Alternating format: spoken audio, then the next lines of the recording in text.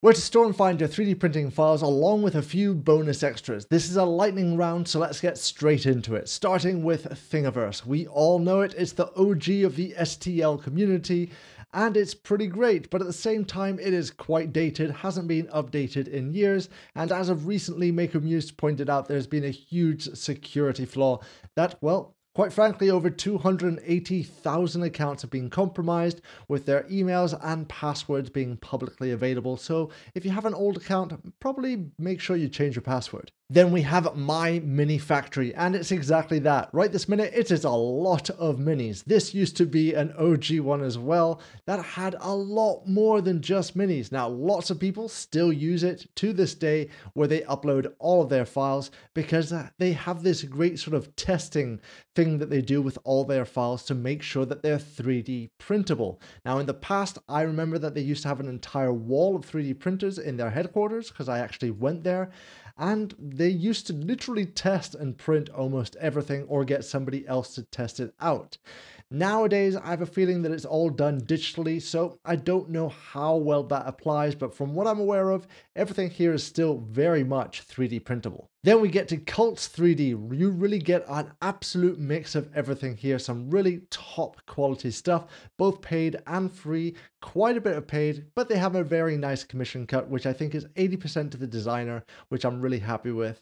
And it's just great. You can see just how great from these images that these are some great files that we're coming up with. One you might not have heard of is Redfont, or whatever you want to call it, I just don't know. Now these files look very 3D printable, but at the same time they look quite costly as well. Along the same lines we get to Thr-ee-ing, which is a 3D print marketplace. Now there are quite a few free files here as well, just make sure that you have to go into the all and turn on this free, and then you really get to see all the free files that are available. And there are some great golden nuggets in here. Speaking of golden nuggets, we get to Prenouce printers. I absolutely love the Prenouce printer website because everything here is completely free and most likely going to be 3D printable, especially if they're coming with images. So just be aware, this is a great place to look for prints. Along the same lines that we get to PinShape, except this does have some paid models as well, but some brilliant files to look through in here. Youmagined is pretty similar once again, but it's all completely open source in here, so everything is absolutely free,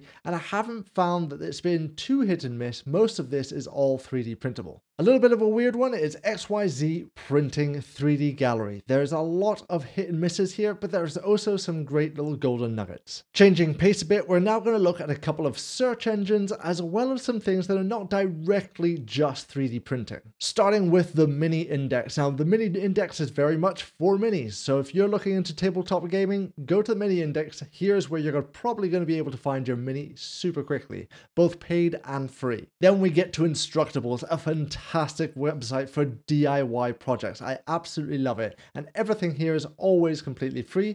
Just find a project that you like the look of, scroll all the way down to the bottom, and you'll find the files. And the brilliant part is that there is an entire DIY project to go with the print. Then we have the National Institute of Health and their 3D Print Exchange, and if you love your biology, you're going to love this place because they have a whole bunch of random protein structures here, as well as some other more practical prints. And then we have Thr-ee-ing, which is both a repository and a search engine of models, which can be quite hit and miss because it used to be very CAD-like, but as you can see, it's getting quite a bit more 3D printery, but I can't guarantee that everything here is going to be 3D printable.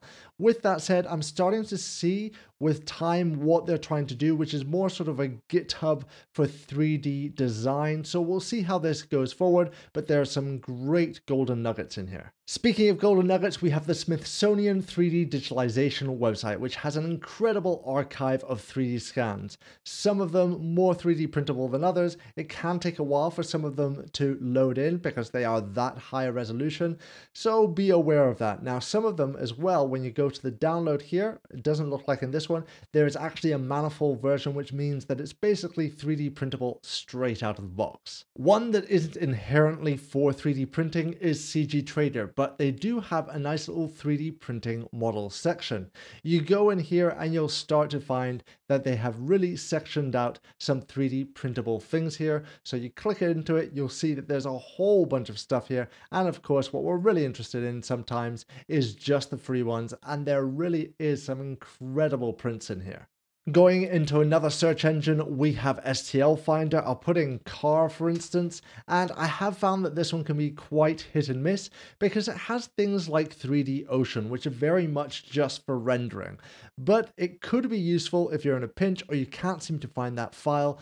You've got to try all the search engines to try and find that file sometimes. Now, along the same lines, we get to Yegi, which is another 3D printing search engine, and I find that this one gives me much better results.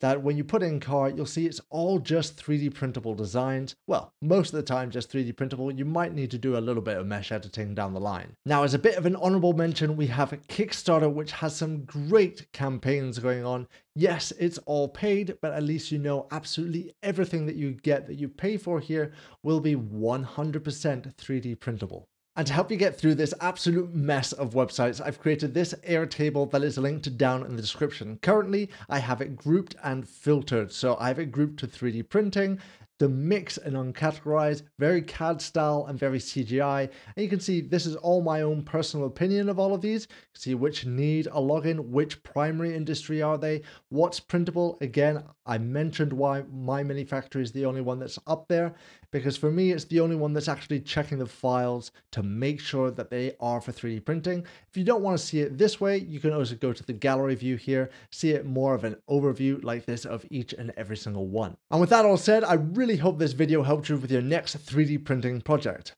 With that said, you might need to do a little bit of mesh editing. So I have a completely free course down in the description that is up here on YouTube, or if you're looking just for 3D print design and getting straight to the nuts and bolts of it, I have a paid course coming up real soon, and that's also linked down in the description. A huge thank you to my patrons. You guys are absolutely awesome, and it's thanks to you that I'm able to make videos here on Maker Tales.